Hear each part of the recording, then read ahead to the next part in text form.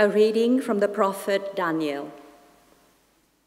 As I watched, thrones were set in place, and one of great age took his seat.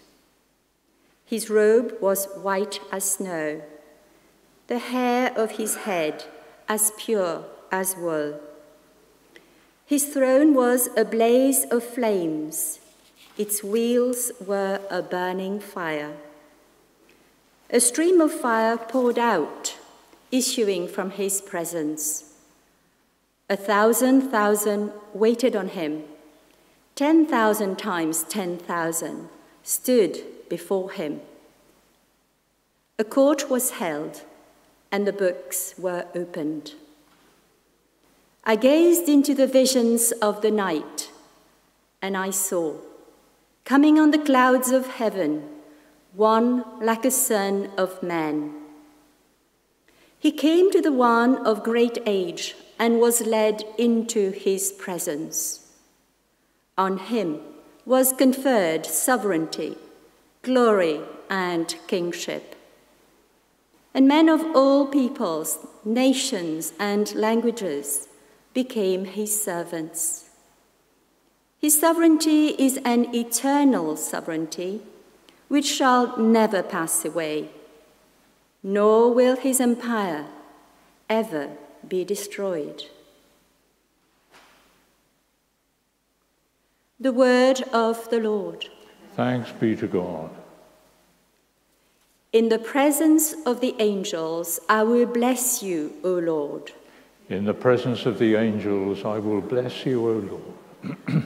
I thank you, Lord, with all my heart. You have heard the words of my mouth. In the presence of the angels, I will bless you.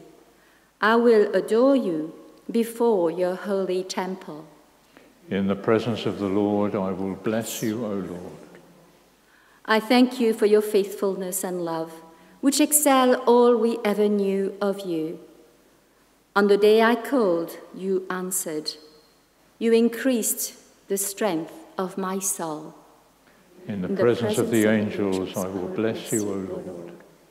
All the earth's kings shall thank you when they hear the words of your mouth.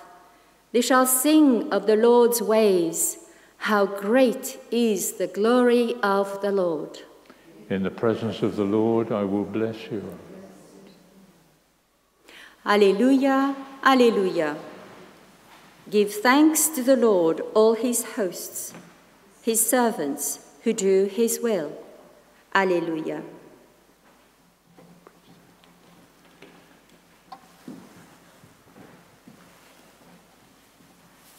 The Lord be with you. A reading from the Holy Gospel according to John.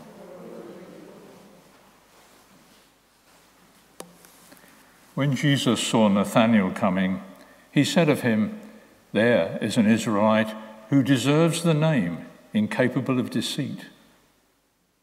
"How do you know me?" said Nathanael. "Before Philip came to call you," said Jesus, "I saw you under the fig tree." Nathanael answered, "Rabbi, you are the Son of God. You are the King of Israel." Jesus replied, "You believe that just because I said I saw you under the fig tree? You will see greater things than that." And then he added, "I tell you, most solemnly, you will see heaven laid open, and above the Son of Man, the angels of God ascending and descending." The Gospel of the Lord.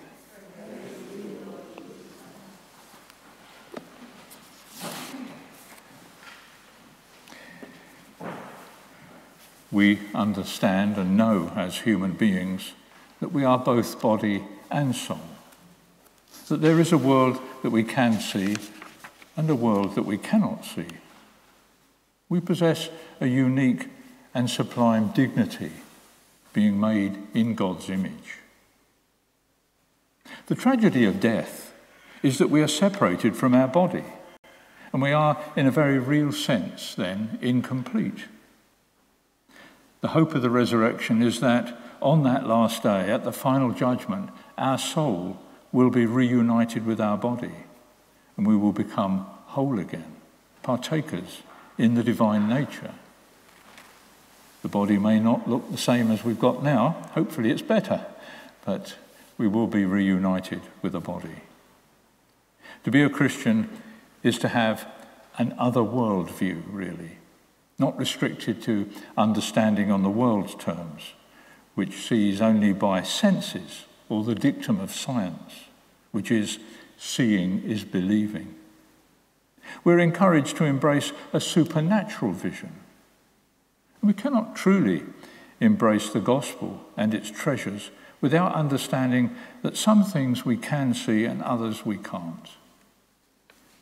Jesus promised Nathanael that one day he would have a beatific vision, which he describes as we've just heard.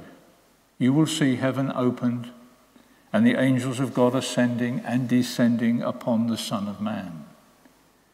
We have Jesus' words for that. Rooted and anchored in Scripture and tradition is the truth that there exists spiritual, non-corporeal bodies, beings, called angels. St. Augustine taught us that angel is the name of their office, not their nature. Angels are pure spirits and messengers of God. They always see the face of God and exist to do his will and obey his word. They are servants of those of us who will inherit salvation. And of course we know there's a hierarchy within the angelic realm. And today we celebrate the role in salvation history of the chief angels, the archangels, Michael, Gabriel, and Raphael. Michael is a warrior, often shown in armor and a spear, fighting the devil, it was who drove Lucifer out of heaven. Gabriel is God's chief messenger, and as we know, appeared to the Virgin Mary to announce that particular special birth. Raphael means God heals, and he restored the sight of Tobit and provided Sarah with a husband, as you remember. And we can learn from the angels, whose focus and reason for existing is to serve Christ. And this is also the reason why we exist. We are blessed because God has willed that all believers have an angel watching over them from the beginning of their life to its end. These angels, like Michael, Gabriel, and Raphael, are servants, they're shepherds and protectors, and they lead us to life. Are you familiar with your own guardian angel?